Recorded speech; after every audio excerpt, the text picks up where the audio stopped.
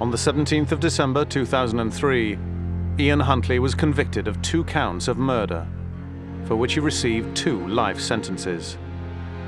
His girlfriend, Maxine Carr, received 21 months for providing a false alibi.